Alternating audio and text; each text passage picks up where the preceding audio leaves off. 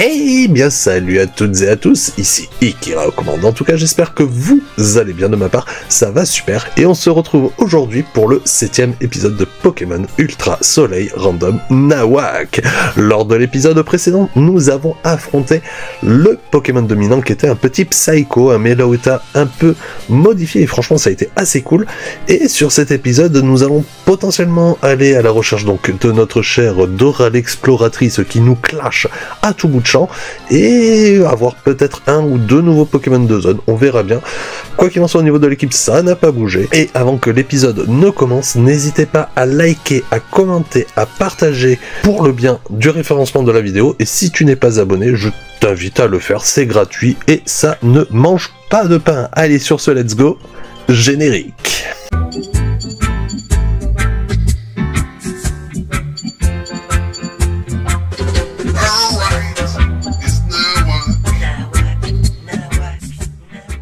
Allez, c'est parti, donc du coup nous allons nous rendre en direction de la nouvelle route où on doit retrouver notre chère Dora. Donc nous sommes sur la route d'Ota. Sur la route quoi? J'arrive pas à lire. Sur la route Ottawa. Alors on a du Pokémon volant au-dessus du ciel. Alors je veux éviter les Pokémon qui spawnent directement dans les zones, donc on va prendre directement ici. Voilà, on commence cache l'épisode, on enlève le curseur de la souris, c'est pas joli sur l'écran, et pour voir un Niveltal, ok. Niveau 15, très bien. Bonsoir, vous êtes le Pokémon Y, c'est ça, qui est donc Ténèbres. On va placer un petit enroulement avec Deadpool. Donc du coup en termes de l'équipe ça n'a pas bougé. Ça n'a pas bougé du tout. J'ai gardé donc du coup Conjonctivite avec moi. Donc qui est pas très haut niveau. Mais qui va pouvoir peut-être aider au fil de l'aventure. Voilà. Donc certains Pokémon iront dans la boîte, d'autres je vais les garder. Si je te place un petit incendie gratuit là, tu dis quoi ? Il a ombre portée, c'est prioritaire, ça c'est cool par contre, j'aime bien son attaque. Ouais, on va rester comme ça. Ah putain, Yveltal fait un SOS en mode hé, venez m'aider. Personne n'est venu l'aider MDR. Oh bah écoute, hein, je vais pas t'aider. Hein. Dark Lariat, ça va pas faire non plus des masses. Par contre la Super Ball, ça va être un peu chiant à avoir. Mais ouais, dès le début, un petit Yveltal sauvage, pourquoi pas. Hein. Écume. En vrai, pour l'instant, il n'y a que Ombre Portée qui peut être très intéressant. Écume qui peut rendre confus. Pour un début de game, ça peut le faire.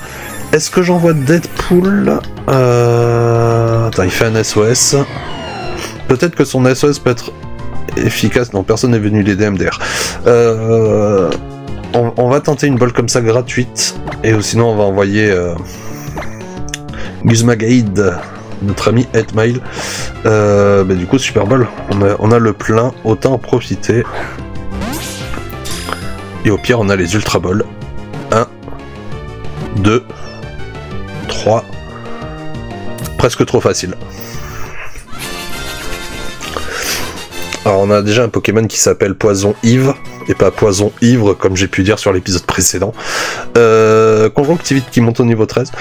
Comment on va l'appeler celui-ci du coup? Car là, je suis assez perplexe.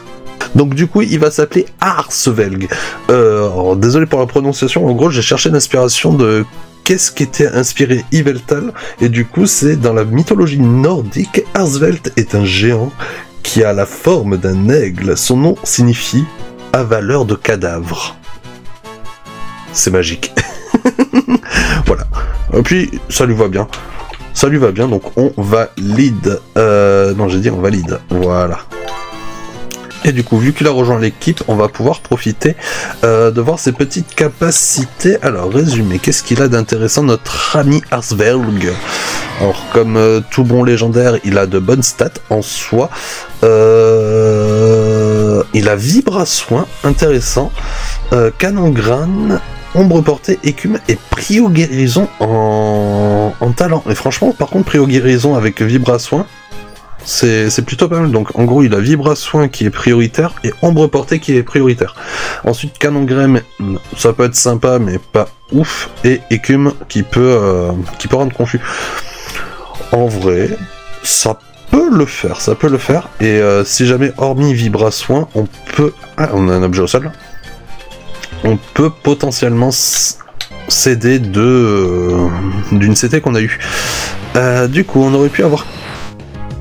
Mais c'est quoi cette zone? Sulfura, Yveltal. En vrai, pour l'instant, je préfère Yveltal. Mais j'imagine bien d'autres oiseaux légendaires là-dedans. Ça serait plutôt ouf. Une soin et bol, tiens. Tant mieux. Allez, un petit troisième. Soyons fous. Allez, quel autre oiseau? Ah non, un frison. Allez, go Deadpool. Donc là, on est équipe complète, ça c'est cool. On va fuir. Je sais pas encore si Yveltal, je vais l'intégrer directement à la team ou pas. Quoi qu'il en soit, de toute façon, on va avoir quelques dresseurs à affronter comme celui-ci. Tous les Pokémon ont un talent particulier. Il faut les savoir les reconnaître pour gagner. Mais oui, monsieur. Et je vois qu'il me manque un bout de canapé, là. Ah, Vincent. Et d'ailleurs, je vous remercie dans les commentaires, je crois que c'est Mike qui m'a mis ça dans l'épisode Bulbasaur Shiny, normal. Mike qui m'a mis ça sur l'épisode 5, sur EQ, la dresseuse EQ dans le cimetière La Fermière. Franchement, c'était cool comme information, et si vous avez des petites infos comme ça, n'hésitez pas, hein. C'est, voilà, comme j'ai dit tout à l'heure, ça fait marcher le référencement. Allez, bon. Le temps de cette discussion, le Bulbasaur s'est fait incendier par Deadpool. Deadpool le goat. Alors, du coup, on va pouvoir remonter... Non, on peut pas grimper par là, je suis con. Juste pour rire, qu'est-ce qu'on aurait pu avoir comme Pokémon qui nous tombe dessus? On aurait dit un Gloupti, comme ça. J'ai reconnu l'ombre. Ah, écoute... Je suis pas mécontent d'avoir pris Yveltal. Ouais, les zones prédéfinies, je suis pas fan pour l'instant et... À vrai dire, il y a zéro regret. Voilà, on en profite comme ça fait un petit peu pex. Même si je préfère les combats de dresseurs là pour le pex pour l'instant. Donc les prochains combats, on va essayer de les fuir si on peut. Non, par contre, un seul ça suffit. Hein. Alors... Bon, on a une dresseuse là, mais on va essayer de récupérer l'objet avant. Ok, un bec pointu, j'ai pas encore d'attaque vol. Et si on changeait un peu quelque chose dans l'équipe, on va changer le lead, et on va mettre plutôt, hop, time devant. Histoire de diversifier un peu les combats, hein, car Deadpool, ok, il goat le tout, mais il y a d'autres Pokémon qui sont là pour aussi assurer la donne. Ok, Agathe, la dresseuse en herbe veut se battre. Quel Pokémon Shiny veux-tu m'envoyer? Michelin.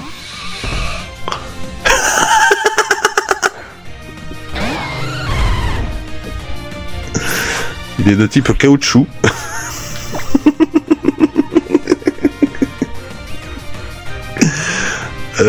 Il serait de type quoi, Michelin? Ah, c'est l'évolution de Vémite-Pat, je me suis... Scovolide. Il serait... On va lui tenter de lui faire un aquaplaning avec onde originelle. C'est un pneu, le Pokémon. Ok, bon, on l'a axé. Voilà, il a crevé. Putain, c'est vrai que j'ai l'orbe vie avec Time. J'y fais attention aussi. Oh putain, j'étais pas prêt, Michelin. Écoute, pourquoi pas. On approche sur une nouvelle zone, là. Je crois que c'est une espèce de cave topiqueur. Jardin du Québec. Donc ouais, potentiellement une nouvelle zone. Voilà Dora.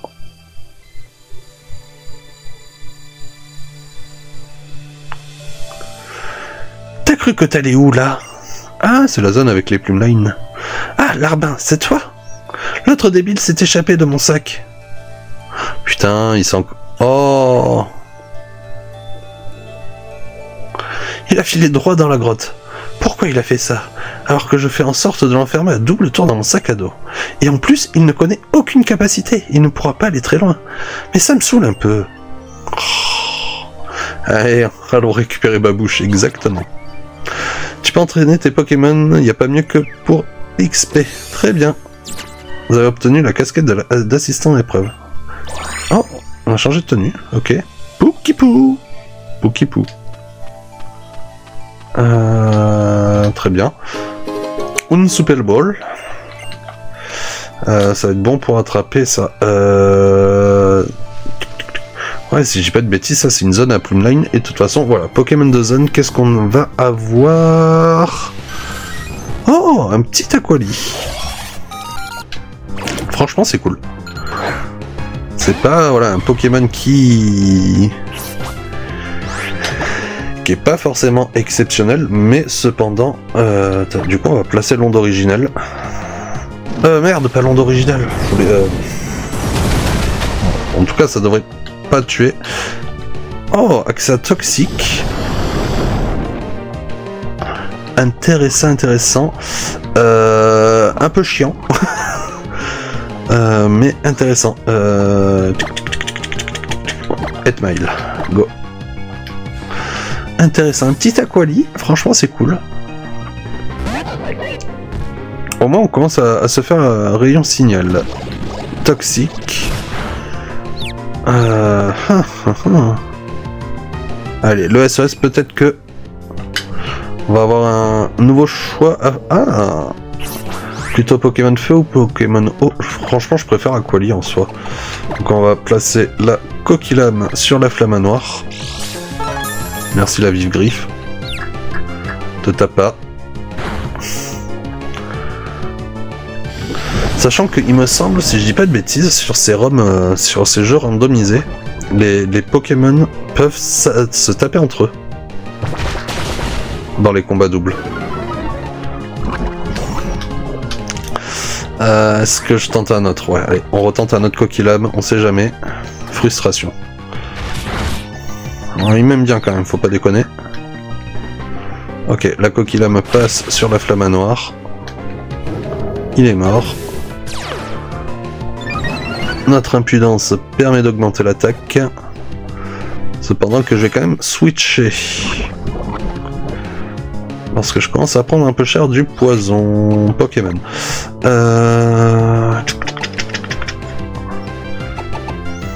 Rayon signal et toxique pour l'instant il nous a présenté. En vrai, je peux envoyer 8 miles. Conjonctivite.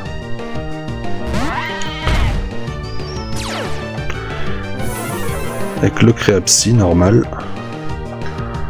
Par contre, la frustration peut être beaucoup plus douloureuse.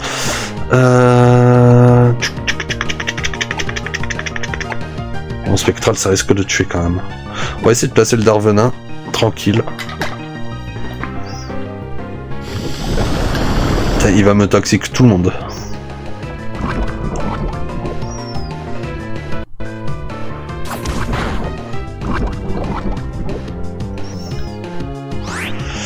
Allez, on tente la capture, ça devrait le faire. Allez, un petit Aquali. Oh. Non, conjonctivite, tu ne mourras pas. Putain. Il va m'empoisonner Geyser. Par contre là, je risque de tuer à force. Voilà. Frustration. Ça tank. Double dard, non, jamais ça tue. Jamais ça tue, double dard. Ah, quoique. Ah si, ça tue. Ça tue. Oupsie. Bon, ben on perd la zone, tant pis. Qui va prendre... Non, garder les mêmes capacités. C'était conjonctivite. Ok, bon, on a perdu la zone, c'est pas grave, On reste positif. on va se soigner avant. Voilà. Donc on s'est soigné et on partait récupérer l'objet qui était ici. Voilà. Un filet bol pour attraper les insectes, c'est bien. Je sais plus pourquoi il y a une espèce de timer là-bas, mais c'est pas grave, on s'en fout. On va en direction de Babouche. Mais pendant ce temps-là, nous avons un escargot. En vrai, pour l'instant, la zone, elle est pas ouf. Je m'attendais à mieux. Mais bon, on a quand même perdu un Pokémon de zone, ce qui potentiellement est important. Hein. Grotte vers la mer. Donc qui est une nouvelle zone. Ouais, c'est bien, on enchaîne les zones au moins. Bon, allez, on fait pas de conneries cette fois-ci.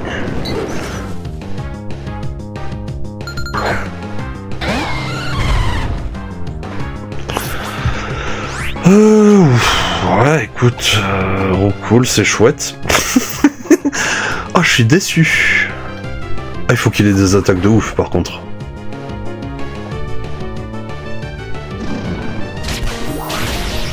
Vampirisme. Waouh.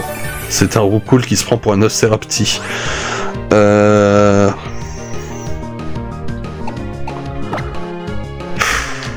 vrai, là, je peux le capturer cash. Est-ce que je lui... Ouais, je lui place un autre d'Arvenin, histoire de l'affaiblir. Par contre, il faut que je fasse gaffe, car j'ai quand même l'orbe vie. Mine de rien, ça... Ah putain, il appelle... Il fait un SOS. Attention.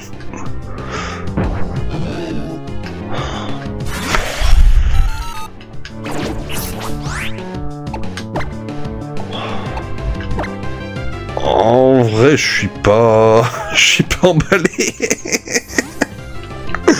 Même le SOS, je suis pas du tout emballé.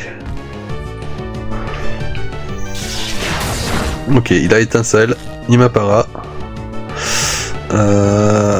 Vampirisme qui va le soigner gentiment, très bien. Et t'as une arme lunatique. Ah, intéressant.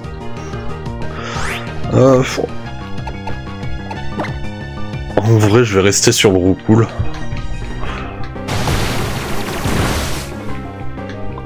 En vrai, je vais quand même rester sur le roucoule.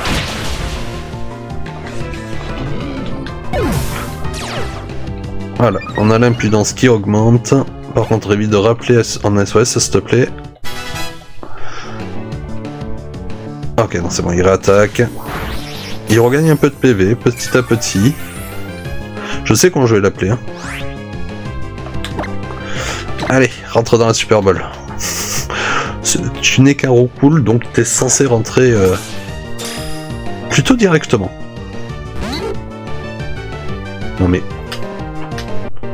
Souplesse, ok. Allez, au dodo.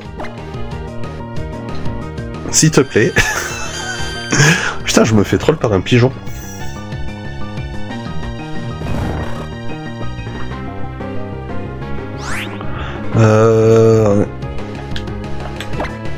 Tac. Allez, Super Bowl. Je me fais putain de troll par un pigeon. 1, 2, 3. Ok, c'est bon, on a le roucoule. Trop chouette. Putain, mais tu commences genre là avec un Yveltal. Ensuite, un Aquali, ça descend un peu, mais vraiment un peu un Yveltal, Aquali, ok, ça passe, et là d'un seul coup, boum, roucoule. Allez, on va l'appeler le Jompi. Voilà, tout simplement. Zéro inspiration, et honnêtement... Ah, bah attends, on peut voir son résumé. Qu'est-ce qu'il a d'intéressant? On va voir si on peut l'inclure dans l'équipe ou pas. Vampirisme, souplesse, écructation, ok. Moiteur, il a la balle de fer. Putain, donc il peut être... Putain, il était lent. Non, on cherche même pas à l'inclure dans l'équipe. C'est... Envoyé dans la boîte PC, c'est ciao. Ranger l'objet dans le sac, ouais. Ça c'est cool, on peut voir les objets, enfin, les stats. Bon. Finalement, time devant, c'est pas forcément le plus ouf. Bon, on va mettre conjonctivite en tête d'équipe. Hein. En vrai, les autres, ils vont carry de ouf. Ah, voilà. Sauve-moi!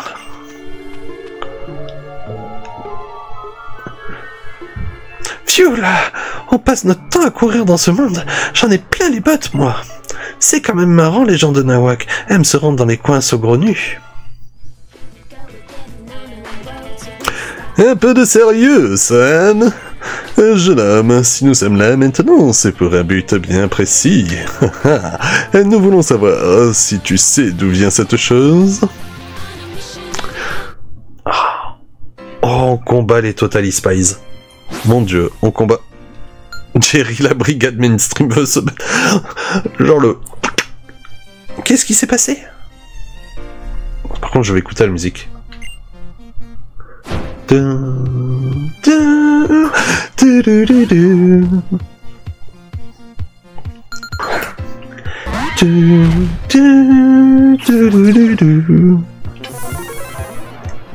Merde, je sais plus ce que c'est cette musique. Putain,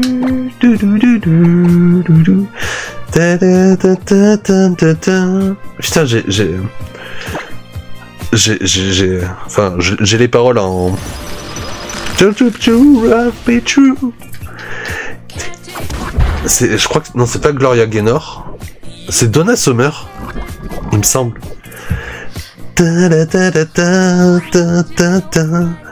Je chante par-dessus pour éviter de prendre des MCA, car ça va faire mal si je les prends. Elle pourrait se faire démotiser.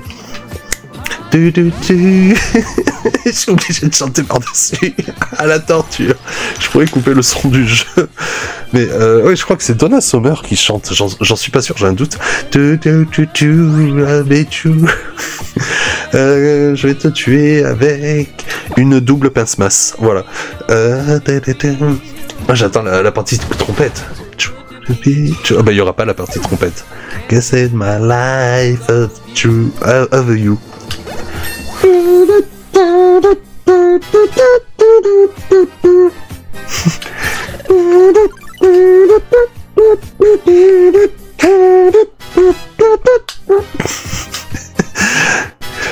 Oh, ça serait peut-être le... Oh, Deadpool qui apprend Morphing. Ok. I love you, baby. Ah, ça peut être cool, Morphing. Ah, je sais pas, je me perds. Qu'est-ce que tu veux passer? Non, tu l'apprendras pas. Oui, gardez les anciennes capacités. Tu n'apprendras pas, Morphing, je suis navré. Mais je ne comprends pas. Oh, la pression de la musique. Ah, voilà, on retrouve sur une bonne musique. Je vois donc, c'est ainsi où se déroulent les vrais battles de vidéo. Je pensais bien être bien renseigné, mais je réalise qu'il y a un fossé entre la théorie et la pratique. Par contre, je suis content de voir mon prototype de boule fonctionne bien. Nous avons d'ailleurs réussi à capturer un Pokémon de Nawak, et je vais pouvoir... Enfin, le test est concluant. Du coup, on fait quoi, Jerry? Je crois qu'on pourra pas le récupérer, ce sbire est fort. Cependant, il est encore pas dangereux pour nous. Alors, on peut attendre avant de le reprendre. Cette team Nawak a bien plus de ressources qu'on ne le pensait, mais nous vaincrons. Mais elle est mignonne, la blonde. Y a que ça qui te préoccupe, toi? J'y crois pas, sérieux, les filles. Nous sommes pas des gens louches. Putain, et si je retrouve le titre de la chanson, bon, maintenant que j'ai la chanson en tête, ça sera le titre de l'épisode. Les Crazy Apple et moi, ça a été le coup de foudre, personne les aime autant que moi, même pas machin. D'ailleurs, j'ai été créé par un petit jeu avec Crazy Apples. Tu veux essayer? D'accord. Comme si on s'entendait pas.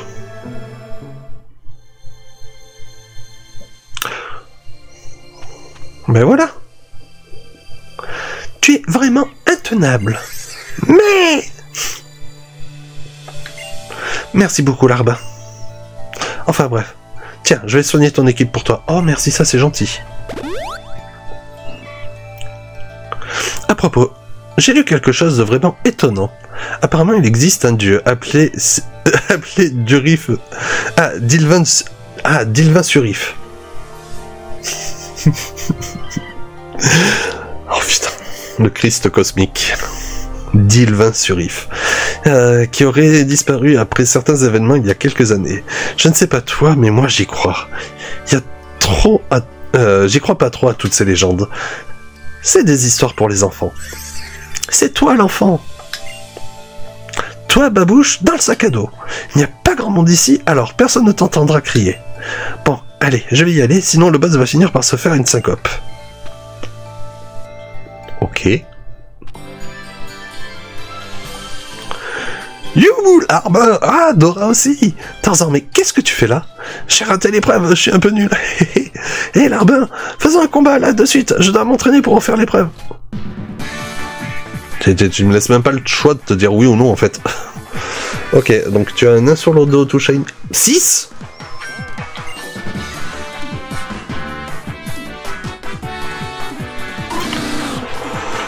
Ok. Niveau combien du coup? Ah putain, il a une attaque plante. Il a une attaque plante là, le 1 sur le dos. Niveau 16, ok, ça passe.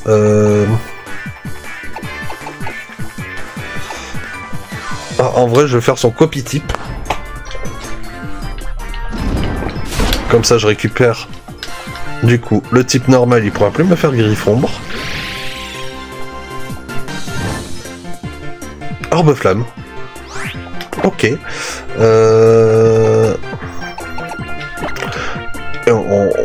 Tourniquet. Putain, mais je comprends pas ton délire là. Tourniquet.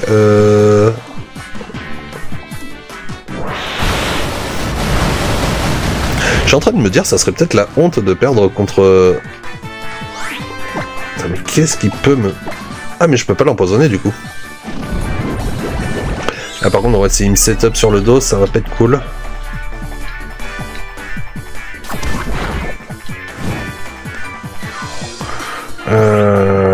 Attends. Il est en train de se setup sur mon dos. Je vais envoyer Geyser. Je vais envoyer Geyser plutôt. Geyser qui va taper beaucoup plus fort que notre ami. Ouais, double enroulement.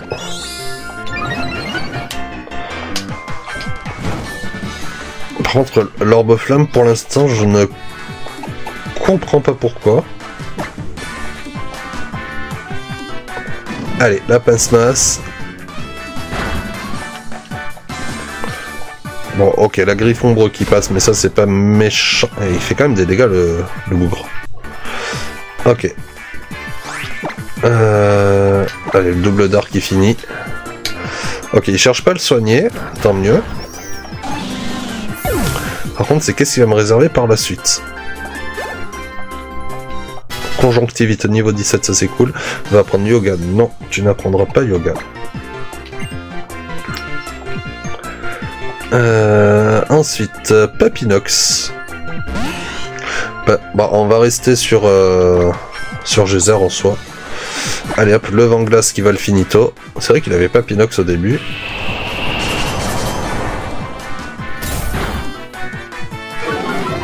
Voilà, petite baisse de vitesse, double baisse de vitesse. Ok, non, il a rien qui te dit qu'il a un objet à gauche ou à droite. La pince-masse qui va stabber par contre. Alarme.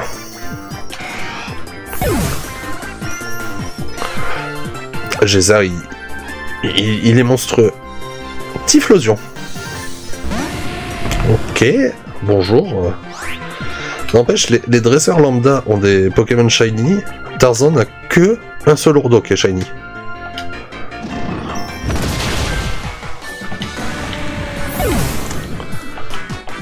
Par contre, je lui roule dessus. Airzverlg. Coiffarel. Oh, voyons voir.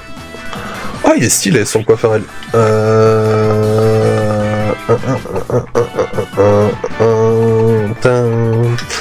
Alors on va placer petit double dard. Le axe. Double dard, ça peut empoisonner? Fil toxique. Ok, je connaissais pas du tout cette attaque par contre, fil toxique. C'est bizarre. Oh, après, entre empoisonné, dirons-nous, c'est pas méchant. Par contre, j'avais pas le souvenir que double dard pouvait empoisonner. Ultra laser.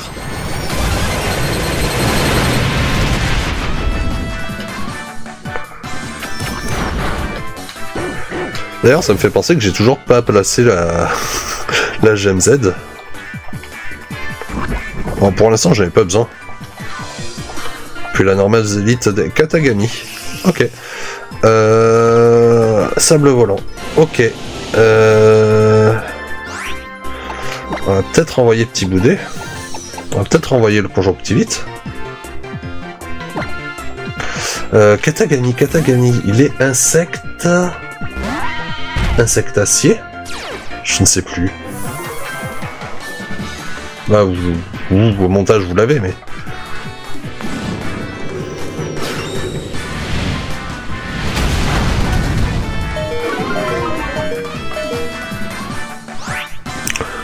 Ok. Alors, dans ce cas-là, on va envoyer... on va envoyer notre ami ici. Notre petit Veltal. Berceuse, Draco Ascension, bonsoir. Comment dire?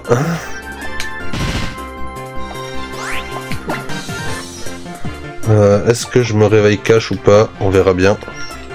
Non, on se réveille pas. On peut laisser traîner, Encore une Draco Ascension, bonsoir.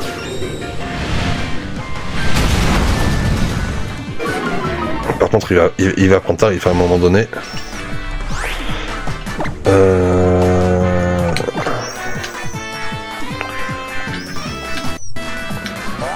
Ok. Tenden.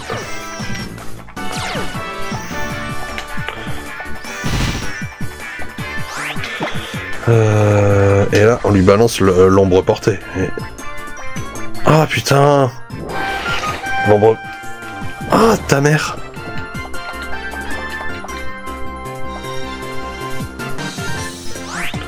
Ok. Ouais, ah putain, le petit boudet et le petit boudet. Par contre, je vais peut-être le perdre là, dans cette histoire. Non, c'est bon.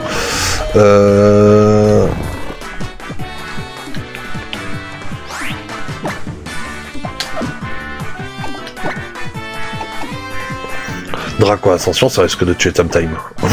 C'est dangereux quand même. Ce qui va se passer là, ça va être terriblement dangereux. Ok, grincement. Putain, le Katagami, il me met mal.